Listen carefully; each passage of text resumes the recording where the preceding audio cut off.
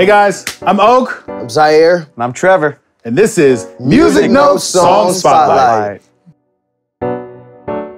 When we initially started that production and started to write that song, we had been like playing with just gospel progressions and pop songs.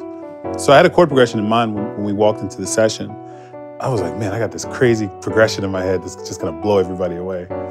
And I sat down and pulled up this really cool instrument and started playing that progression. And yeah, she didn't respond to it at all.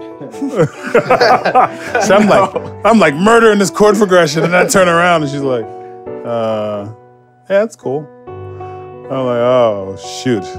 And then I can't remember who it was. I think it was you that said, pull up an 808. And I was like, I think you just did that.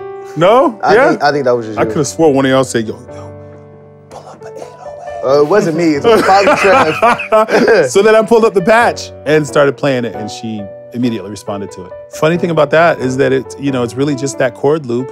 And then as a placeholder, I went on a website called Splice and grabbed a snap and just sort of put it on the 2 and 4.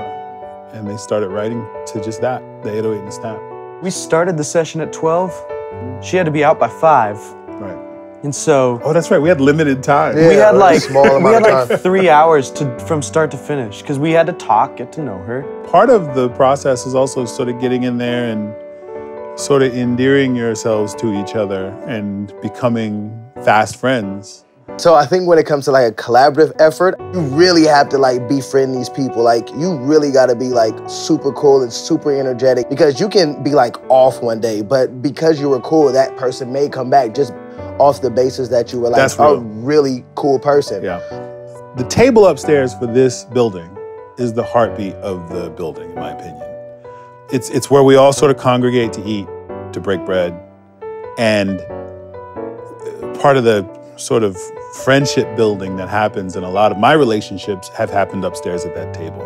Like, there have been times where I had an artist walk through the door and we start and it's cool, and then we order food and the food gets here, we break, we go upstairs, we eat, we talk for an hour, and then you walk downstairs and then the energy is totally different. It's very, very important, I think, to be able to form that camaraderie. I think the other thing that you can bring to a collaboration, though, enough knowledge about yourself to know what you lack so that you can identify other people's strengths. Zaire is one of the most amazing drum programmers I've ever worked with, and I've worked with some pretty amazing ones. Trevor's knowledge of unique reference points as a producer is one of his biggest assets to me. You put your ego aside and you say, okay, I know I'm good at this shit, but I know he's better at it. So you do this, and I think if you do this, it's gonna be fire.